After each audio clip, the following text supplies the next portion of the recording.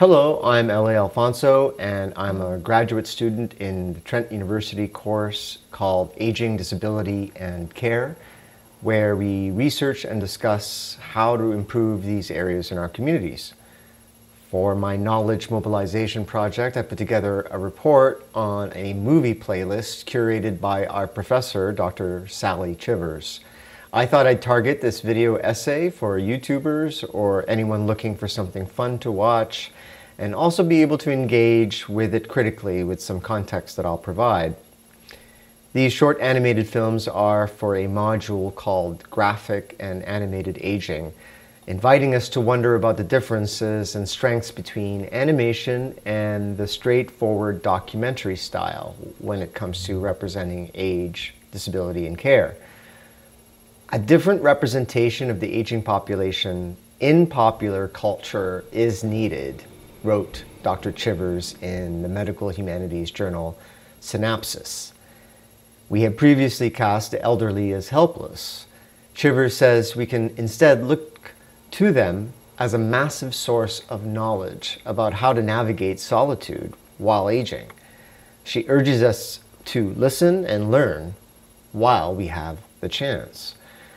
This playlist of 4 short animated films brings together ideas about the interplay between aging and disability. It spotlights the role of representation and creativity.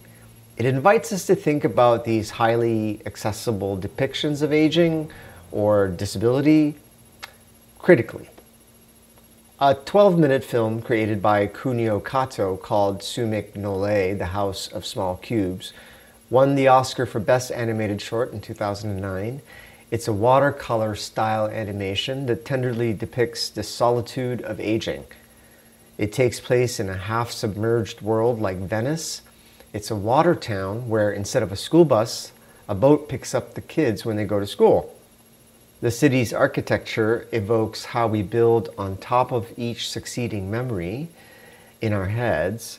Losing his favorite pipe forces our silent protagonist to revisit old rooms now entirely underwater, where he encounters forgotten memories.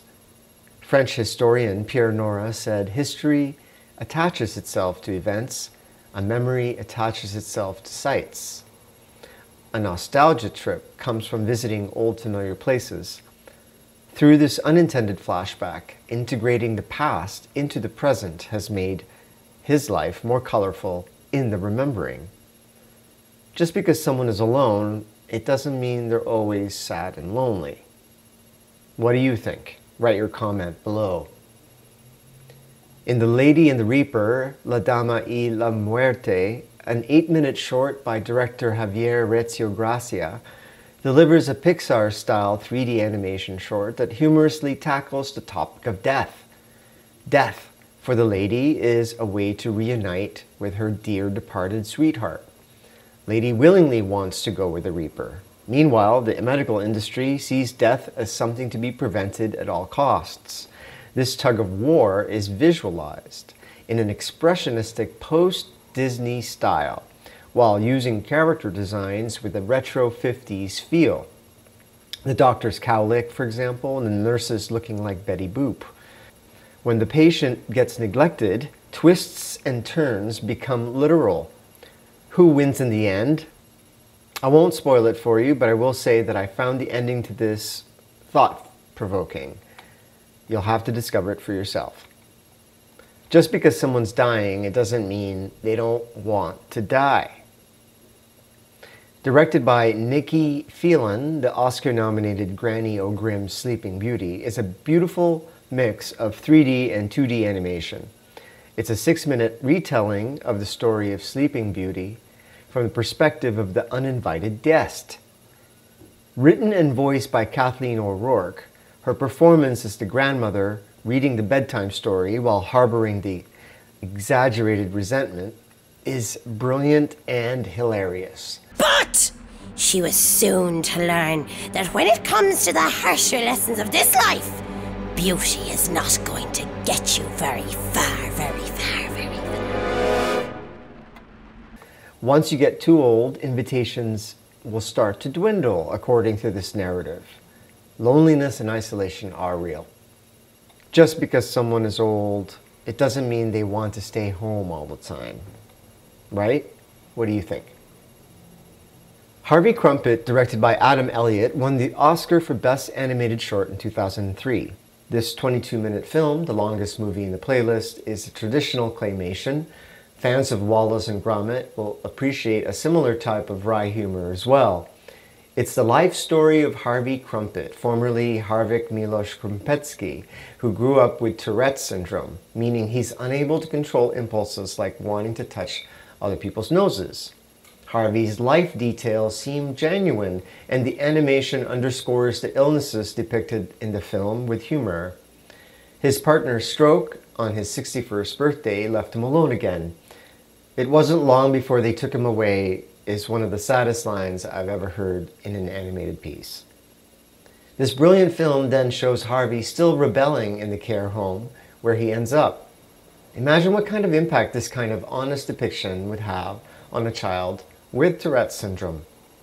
Just because you've been diagnosed with a syndrome, it doesn't mean you can't live your whole life.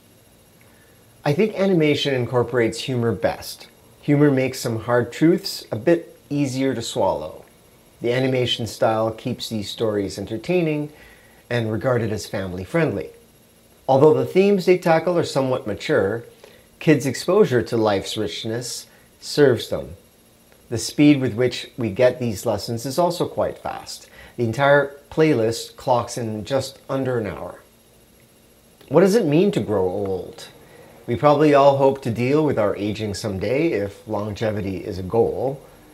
How do we make our communities welcoming to all types of people in different age groups? We'll need to put everyone on the same page about unhealthy stereotypes in the media. We'll need to keep asking ourselves the question, how can we, as cultural critics and producers, move forward a more balanced representation of the aging population? Check out the links in the episode notes to all my references. I hope this gives you a quick primer to looking at representations of aging in animated films a little differently. Thanks to Professor Sally Chivers and my classmates at Trent University. Until next time, let's keep putting the love back in revolution.